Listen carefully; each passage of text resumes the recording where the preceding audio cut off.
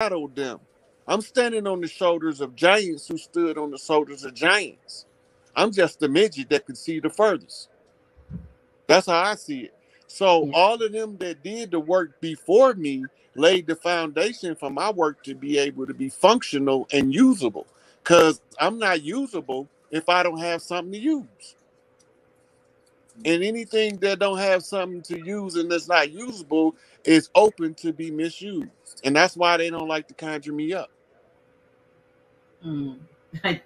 Well, I'm glad they did. I'm glad they did. We're glad they did. Many of us are. Like I said, love you or hate you. It doesn't matter. You came here to do a job and you're doing it. And whether I have folks, whether you smoke a cigarette or whatever else you smoke, whatever, or you curse or say words that are whatever they feel like it might be cuss. You're not cursing. Cuss words. That's your mannerism. And that's part of rebellion. Okay. Because, like I said, being politically correct and the politics are not correct is being insane. So to use the profanity, to be cussing, is to be belligerent to the improper politics being imposed on our people. So any politician that I don't hear say "motherfucker," I ain't trying to hear it.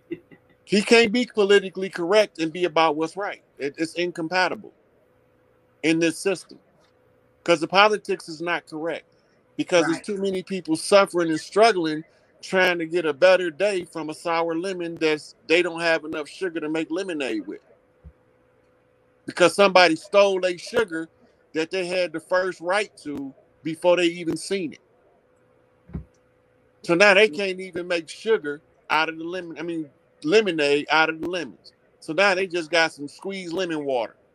Right. And there's some things, even I'm sure I know, like there's things I know, Grand Chic, we know that we are not at liberty to speak freely, in these venues like this. And that's another reason, and that's a good segue. That's another reason why up close and personal we'll call up close and personal, because that's when we get to, no cameras.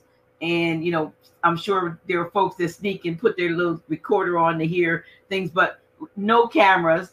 And we're able to speak freely on the things that need to be conveyed, so that, we use the oral tradition again and start, once you learn something, if it resonates with you, then you take it. And when you get home, you share it and let somebody else, so we can pass that knowledge on. So for those of you who want to come and see myself, Grand Chic, Brother Dave, Mother Kai, Dr. Botanica, other folks, and there are other folks, 3 whole days of coming together. The third day is a holistic wellness fair, and we're going to be raffling like $4,000 worth of wonderful merchandise.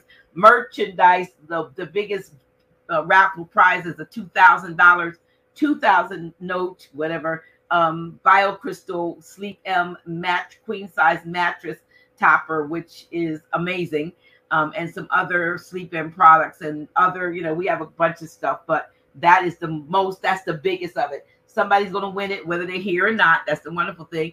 We will actually, if you can't come, we just have straight up 25 note donations for our fundraiser raffle ticket, and you get a chance to win. And if you in California, we'll ship it to you. We'll still ship you the queen size mattress topper if you're not here. Or if you win and you're here and you came on a plane, we'll still ship it. You know what I mean? So we want you to come out and be with us on that weekend. We're going to have a wonderful time. What's the dates again? August 26th, 27th, 28th. Okay. 26, 7 days after my father's birthday. My father's birthday the 21st. Ah, okay. So it's 7 days to the day after my father's birthday. 21st. But this is the thing that we need to be looking for coming up, because it's Wilmington, Delaware. Somebody asked what part of Delaware. Wilmington, Delaware. I'm gonna put the thing up. Yeah. Go ahead. I'm sorry, Ron. So while you do that, put the address and stuff up for the people. Oh, you can, yeah, you talk and I'll just put this up and they can just Yeah. see the banner. So what we need to be looking for to transpire, because we on the verge of a Happy with who I am. You know what I mean? This is me. yeah, This is that's what me. facilitates the glow too. Yes, yes, yes, yes. And so you guys can have the same thing. Of course, in between that and chokeberry and sleep M and all of that stuff, you know, we got a little bit of we got mattresses with 16 crystals and gold and silver in them that people can sleep on and get well.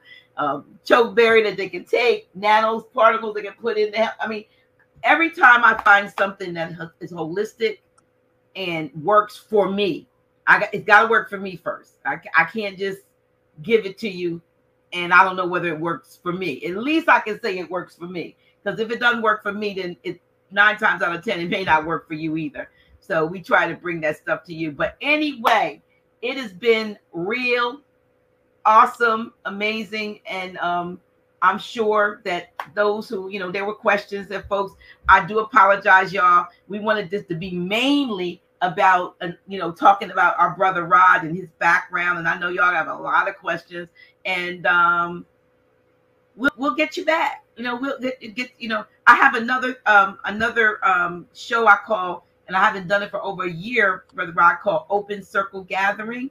And that open circle gathering is a place, and I may even just do it on Zoom this time, maybe so that folks can literally come on and ask questions and so forth. So we can do like 100 people on it.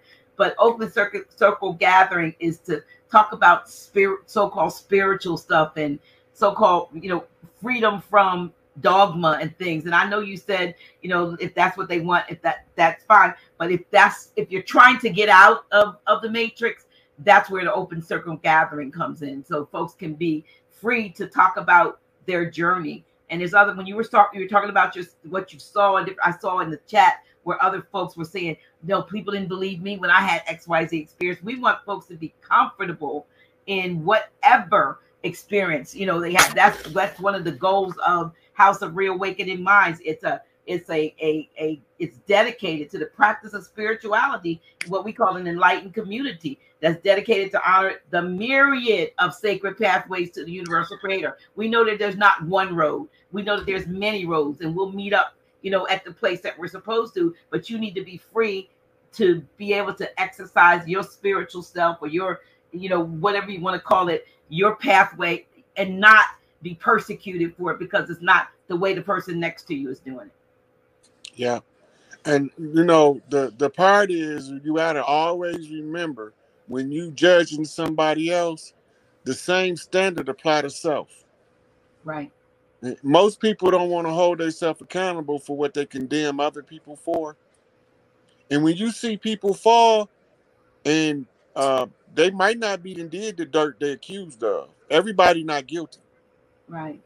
It's an orchestrated plan to keep us from reclaiming the land and evicting the imposters is one. Right.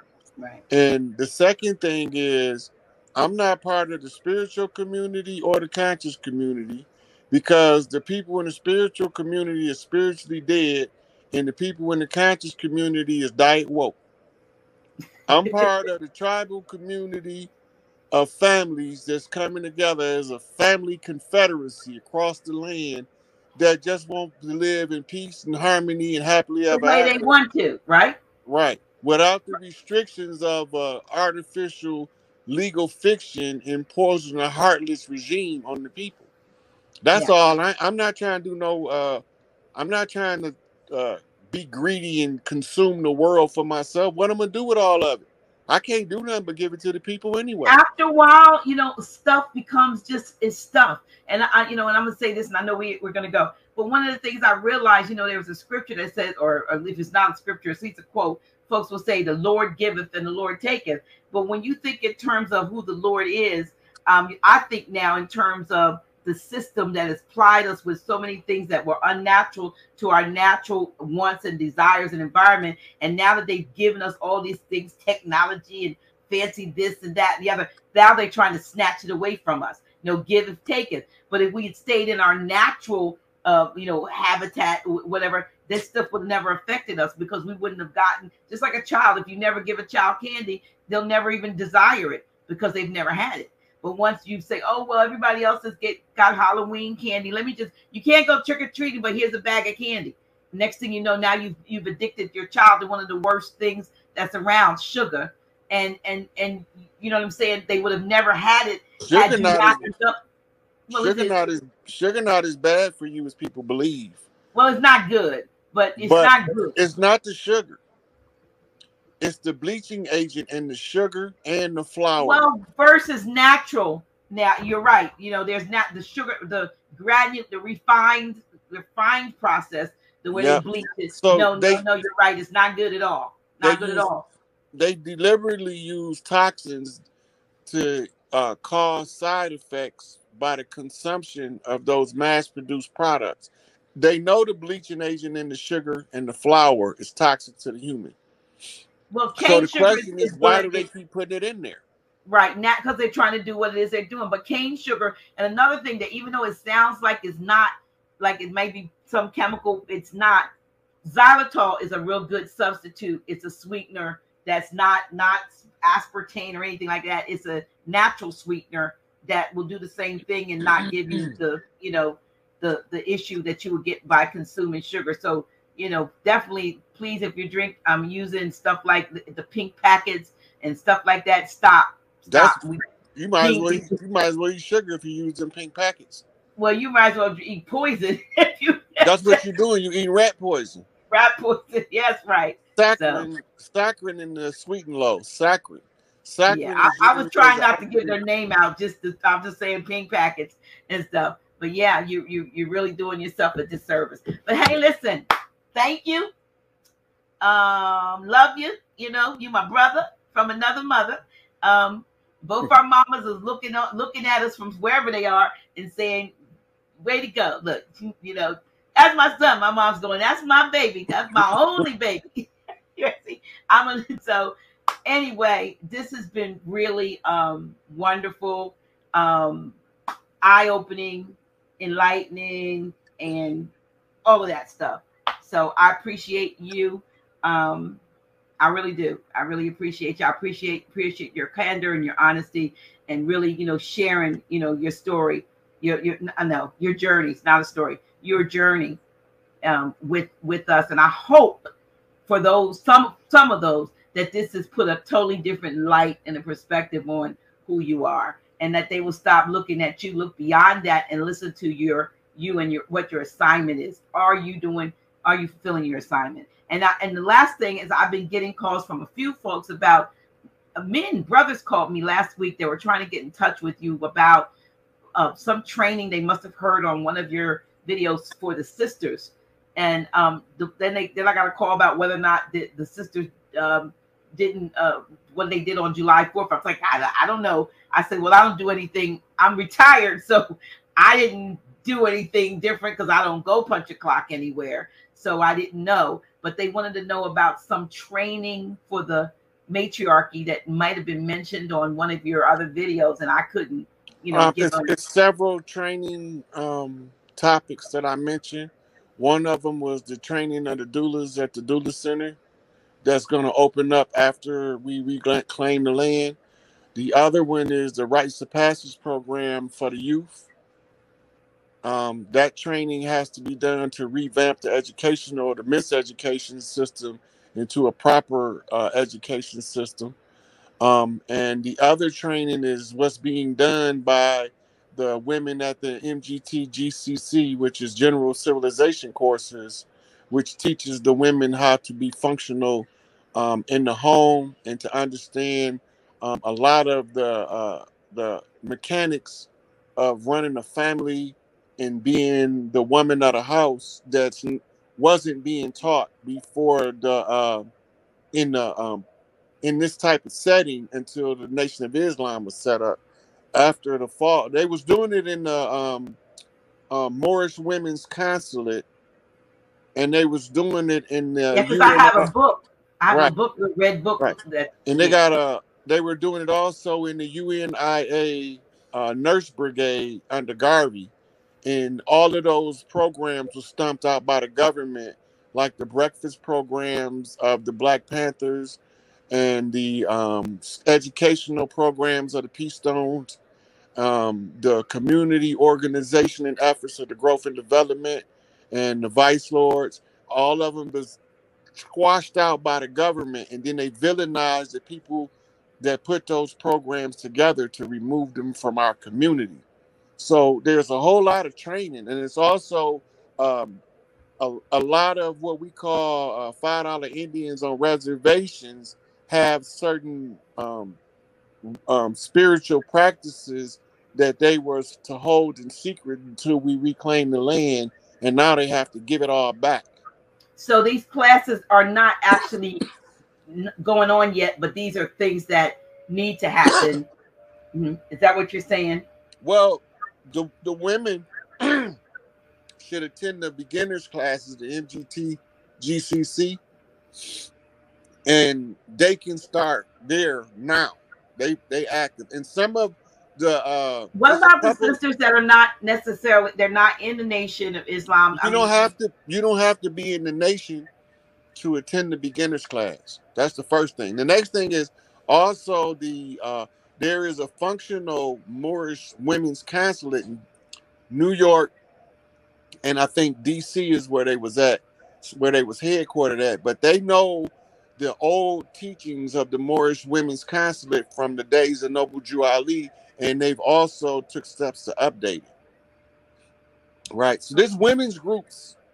Like there's a sister in New York that does a Goddess Glow Up, which teaches the women about harnessing their personal power and being a beacon of light wherever they go. So all of these is in all of these places can be found, but people got biases that they have to overcome to get the information. I had biases I had to overcome too. Right. Well, if you have any information that you could share with me offline, with like how I can get in touch and pull some of these things together. Let me see. Latanya said, "I'm okay." Here's okay. Wait a minute. This is something.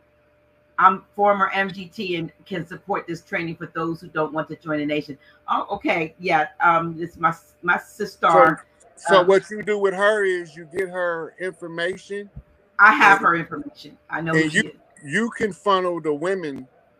They can contact you as a connector.